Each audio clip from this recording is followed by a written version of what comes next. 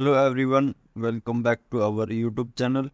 In this video, we will guide you how to fix a friend solar system not working on Snapchat. So without wasting the time, let's come to the main part of the video. For that, just open the Snapchat or the account of your friend in your mobile phone or on his phone. Then open the Snapchat.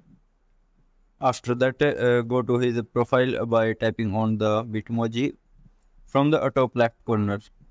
Then go to Snapchat Plus, and after that just say and the solar system option and toggle it on.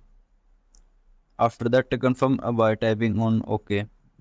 You will see a solar system button just below the pin one best friend. So in this way you can turn on a solar system in your friend's mobile phone. If it's not working, then enable it and re-enable it.